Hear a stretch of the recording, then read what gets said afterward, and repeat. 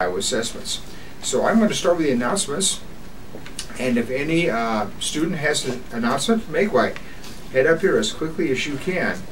And I don't see any birthdays, so maybe we don't have any birthdays today.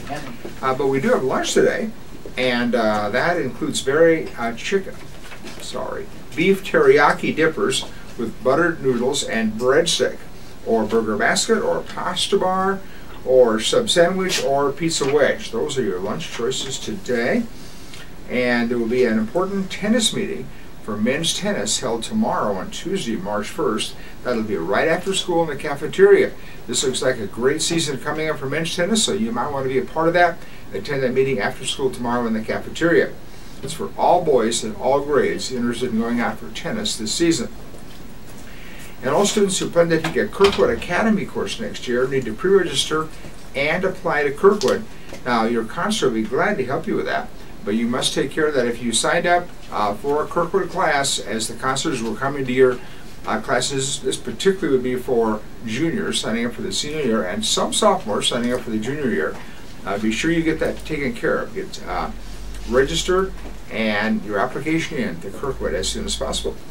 Study table is after school all week. We have no early dismissals this week, so we're good for study table all week. And remember that we have cereal bar treats like Pop-Tarts and I think it's Rice Krispie bars, and maybe there's one other one, two I think there is, that will be delivered tomorrow to homerooms that had one or fewer absentees today.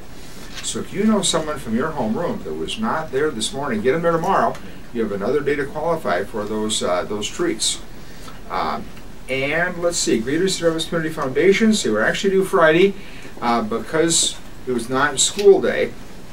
We will take them till 3:30, but that's the absolute drop-dead final deadline.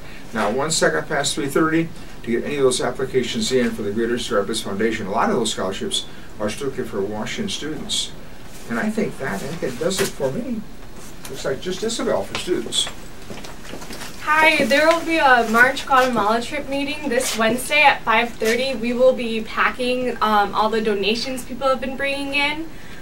Also a reminder to bring in those donations, and Wednesday is the last day before they go on the March trip, so please bring those. Thank you. And it was a great weekend for show choir. Sally made the night round among varsity groups and finished 5th overall out of Marion.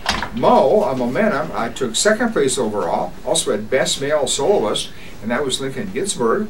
And they had one of their best band Momentum also. So it was a great weekend for them. And Vivace was best in 9th grade for the 3rd consecutive time.